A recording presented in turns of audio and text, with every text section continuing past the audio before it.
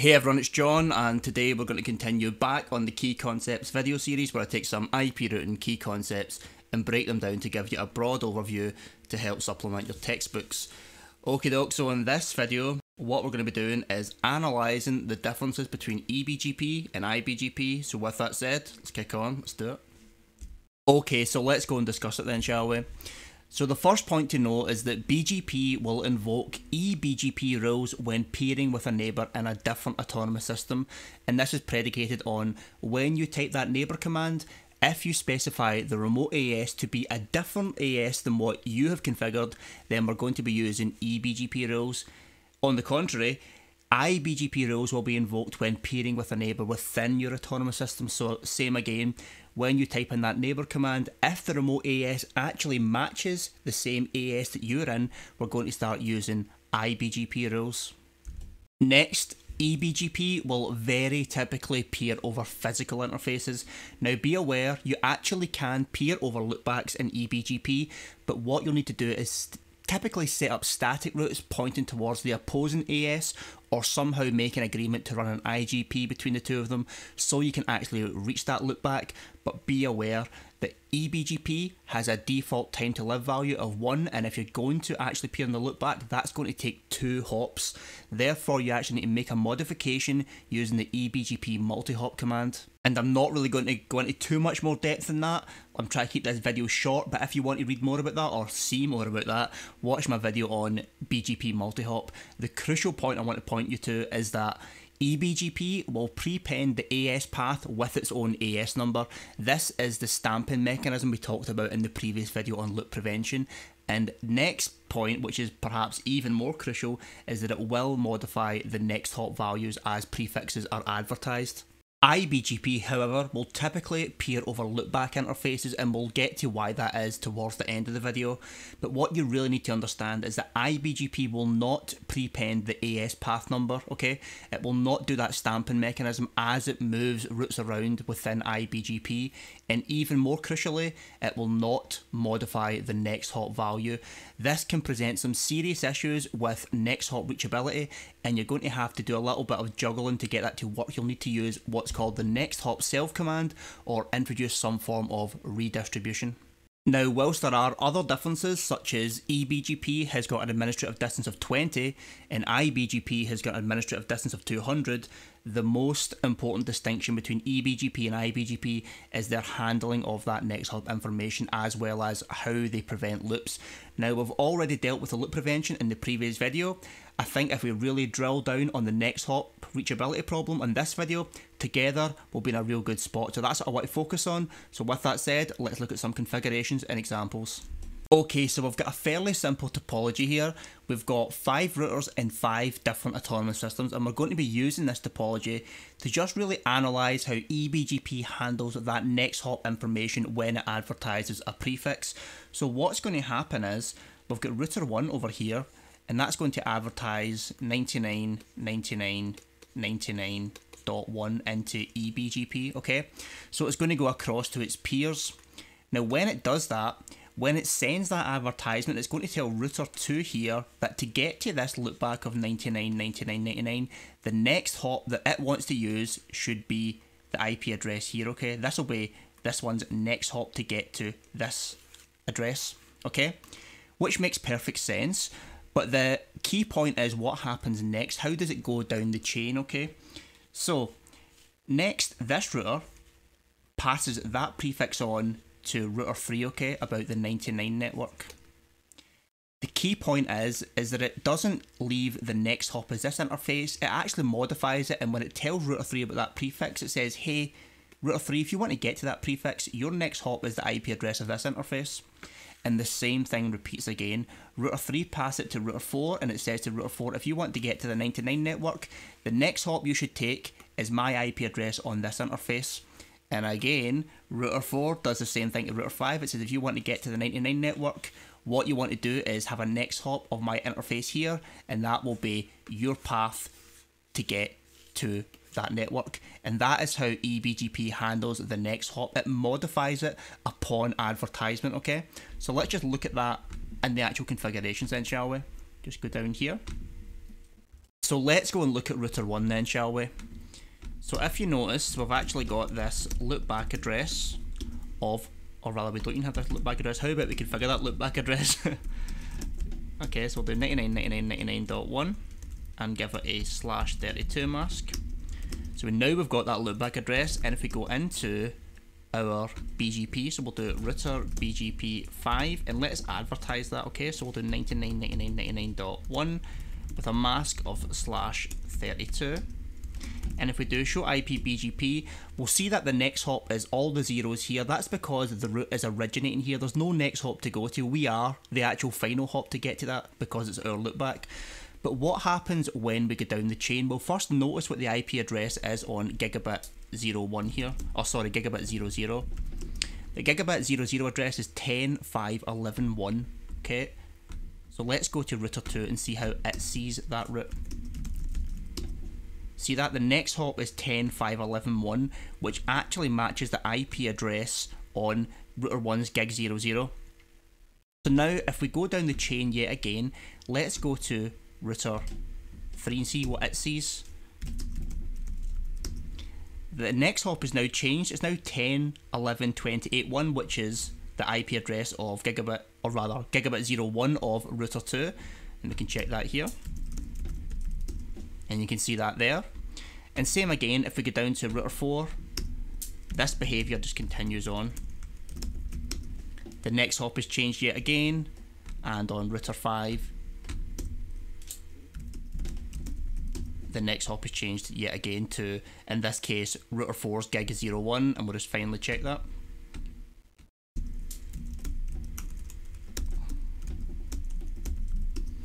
There we go.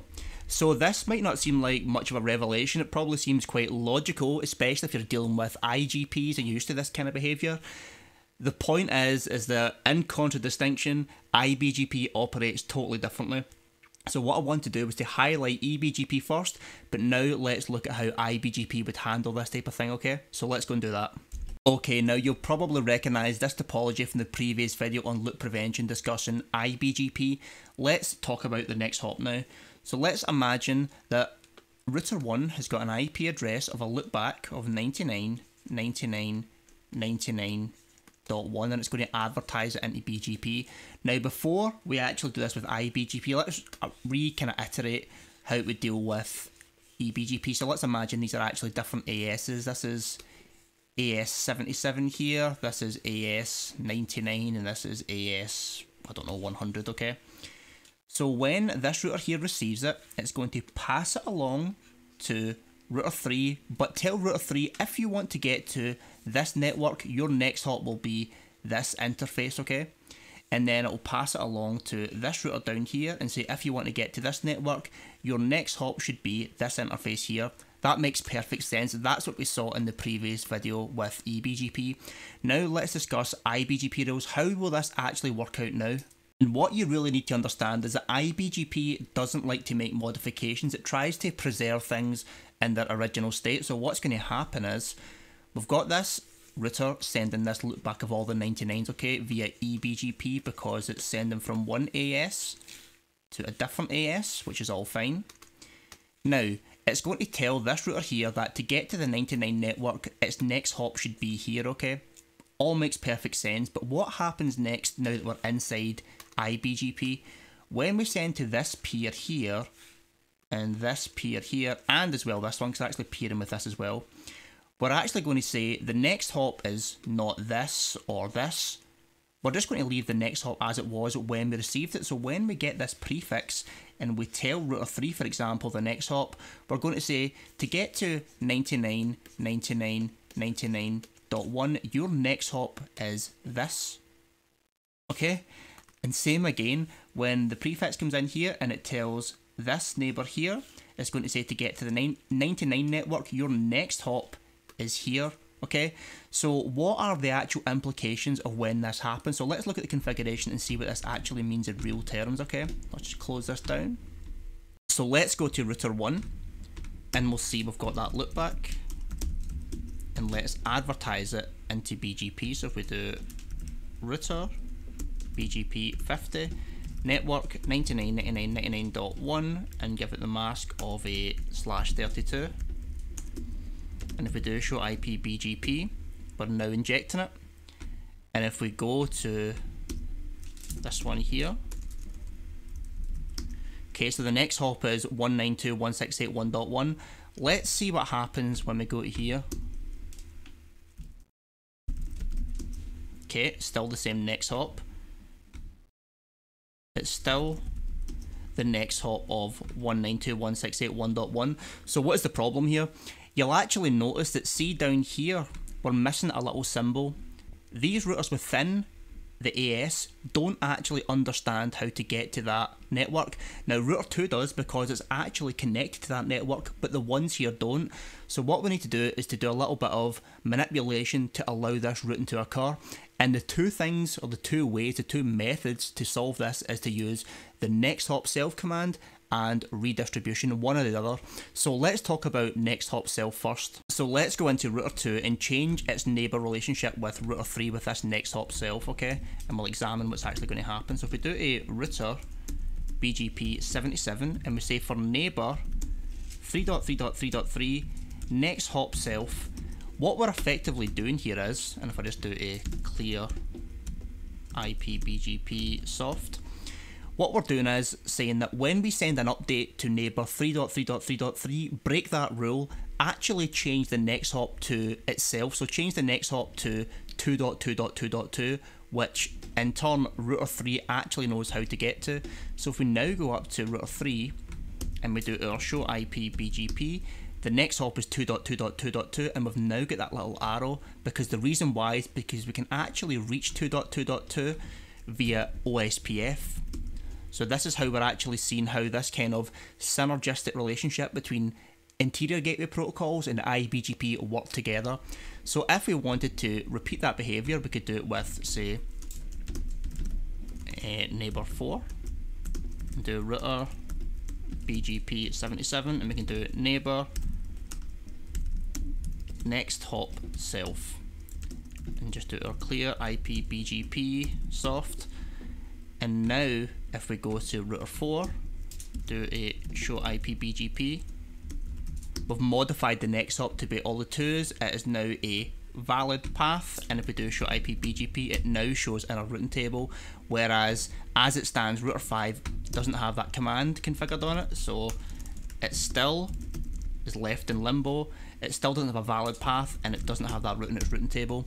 So that's one way to solve it, is to do the next hop self command, and you don't need to do that between every single router. Just do it at the boundary of the network. Just give it, just so that the routers within the AS have an IP address which they can access, and they can access 2.2.2.2 because of the underlying IGP. So what's the other way we can deal with this problem? So rather than actually invoking the next hop self command, what we could also do would just be to make this network here, make that available to OSPF, and we can do that via redistribution. So let's go into router 2, and if we do, configure terminal, and we just create a route map and call it connected and give it permit 10 as the sequence number. And what we'll do is we'll actually match on interface gigabit 00.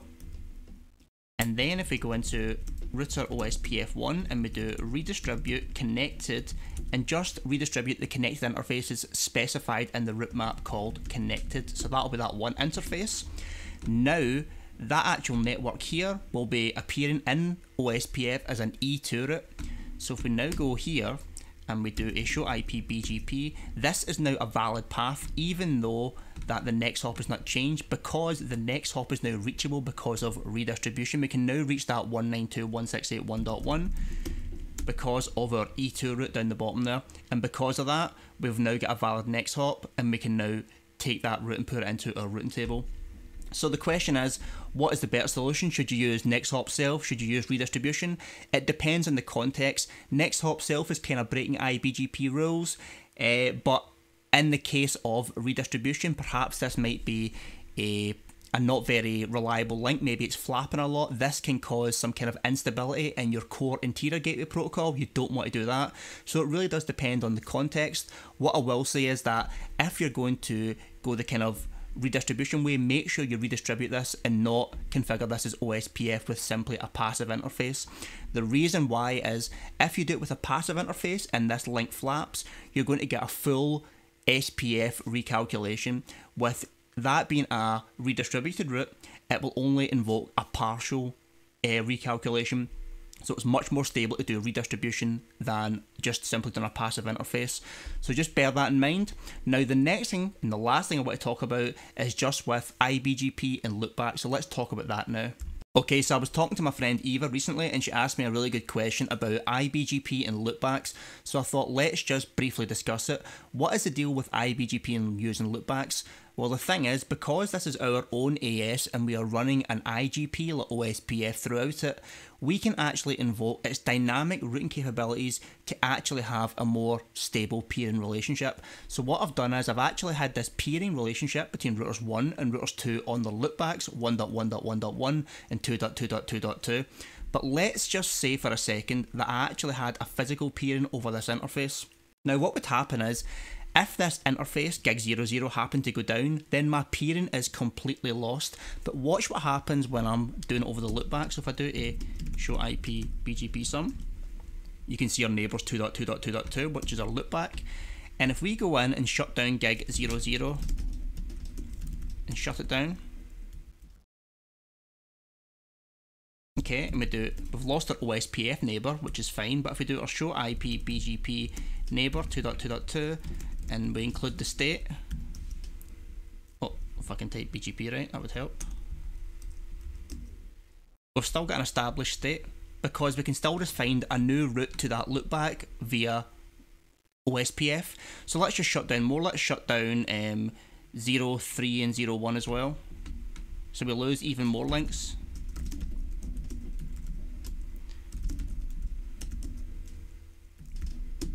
So we'll shut down them too. So we're losing OSPF neighbours.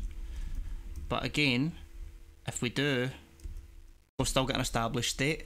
We're still up because we still have a route via OSPF to that loopback. So as long as the router is still up and we can find a path via OSPF, the BGP peer will remain up. So let's just quickly draw that.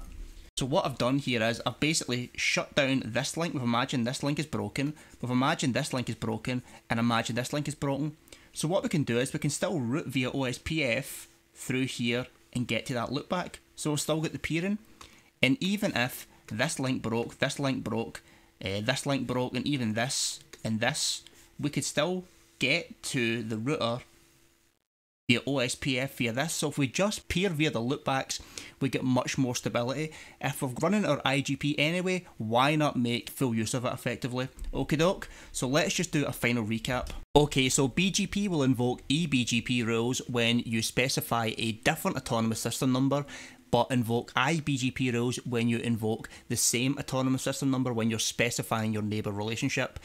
BGP, or rather eBGP, will prepend the AS path and stamp it with its AS number, and it will also crucially modify the next hop. However, iBGP will not prepend the AS path as it passes routes throughout the iBGP domain, and even more crucially, it will not modify that next hop. So make sure to ensure next hop reachability via the next hop self command or via redistribution. And remember, there are other things to focus on, but the most important thing to understand between eBGP and iBGP is the handling of that next hop information and how they prevent loops. Okie doke, so that's the end of the video. Thanks very much, and I'll see you guys soon.